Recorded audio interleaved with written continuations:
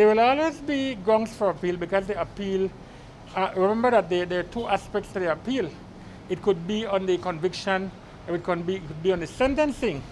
And even if she decides that she's going to give a fixed term, that does not mean that the convicted person will agree that the fixed term given before being eligible for parole is just in his mind. The judge does what she has to do, and the process continues if the person believes that, well, I believe that I should have gotten a lesser term.